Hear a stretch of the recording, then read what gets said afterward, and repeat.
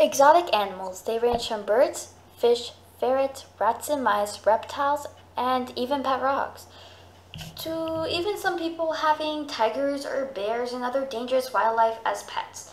There's a lot of controversy surrounding the subject about exotic pets. So, should people keep exotic animals as pets? Honestly, I have mixed feelings about the subject. On one side, I say go for it, go crazy, go get yourself an exotic pet. But on the other side, I say no, don't you dare touch one, you're going to risk its life. First, let me define the term exotic. Exotic, according to Google, is originating or in characteristic of a distant foreign country, or in its noun form, an exotic plant or animal. There are many animals that you might not even know that have been considered exotic animals because you see them in your neighborhood pet stores. Now back to the topic at hand. I will start with my no side.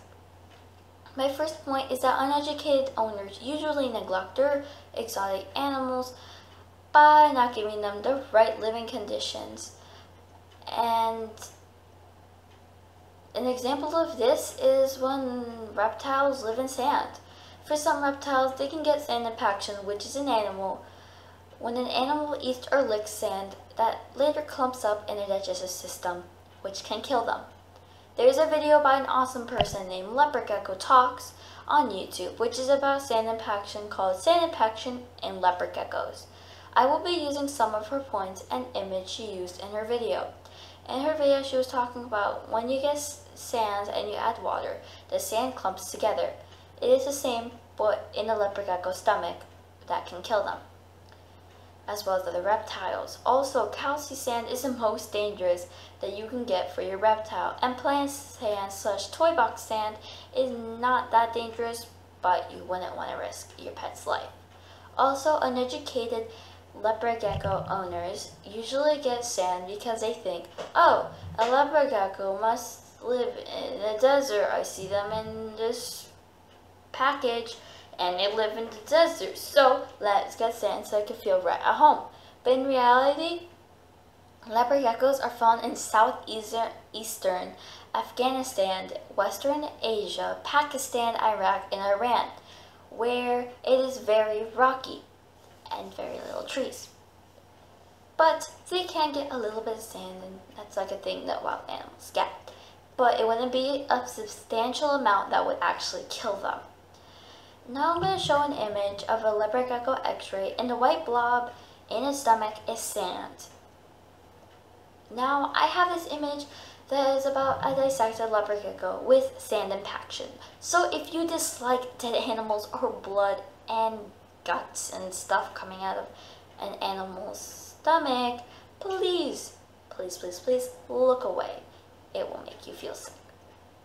And another example of neglect is when animals who require large tanks or cages are put in a small cage with no room to walk or fly. The second point I'm going to make is that when uneducated owners do not know about the exotic pet laws where they live. In Florida, there are 3 categories for exotic possession permit. Let's begin at the bottom, Class 3 wildlife. According to the Florida Fish and Wildlife Conservation Commission, the animals that require a permit for Class 3 wildlife are parrots, finches, skunks, foxes, geckos, snakes, and frogs.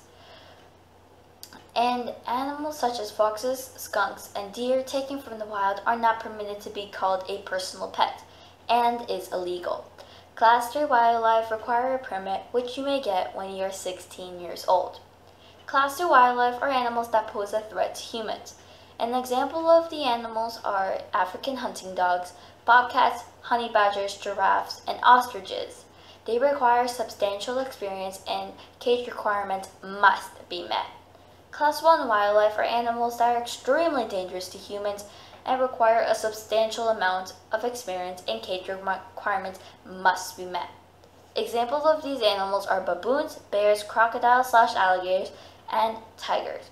But there is hope for people who want to get a pet without a permit, and they're exotic, like button quails, canaries, chinchillas, cockatiels, doves ringed ruddy and diamond, ferrets, domesticated and European, finches, gerbils, and hedgehogs, guinea pigs, hamsters, honey possum, and sugar gliders, lovebirds, moles and shrews, mina birds, sorry if I pronounced that wrong, parrots, prairie dogs, rabbits, rats and mice, reptiles or amphibian, non-venomous, unprotected species that are not listed as endangered, threatened, species of special concern, conditional reptiles or otherwise regulated, shell parakeets, squirrels and chipmunks, and toucans.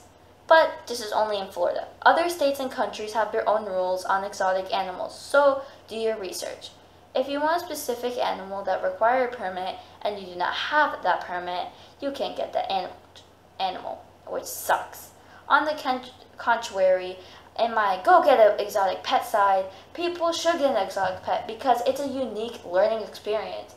People can learn what the pet's favorite food is or how the animal acts like daily.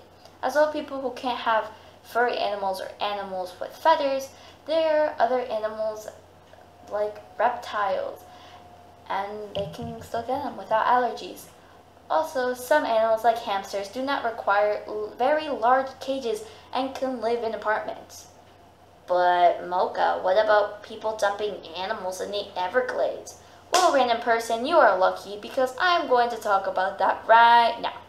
In Florida, people dump their snakes and other exotic pets into the Everglades. Some people can't even take care of them because they become too big or had to move into their new house that doesn't allow animals. And it breaks the food chain that has been existing before. The animals that are dumped in the Everglades eat the predators or a lot of the prey. But how can we stop this? But in Florida, the Fish and Wildlife Conservation Commission has an Amnesty Day, which is a day when people who can't keep their exotic pets and surrender them, and the animals get checked by a veterinarian. If the animal's healthy, they'd be put back to adoption, and they can be found a new forever home. That sounds great, but when's it next time they have this event? The next time they have this event is in January 13, 2018, which is at the Naples Zoo at Caribbean Gardens, 1590 Goodlet, Franklin Road, Naples, Florida, 34102. People who want to surrender their exotic pets should arrive at 10 a.m. through 2 p.m.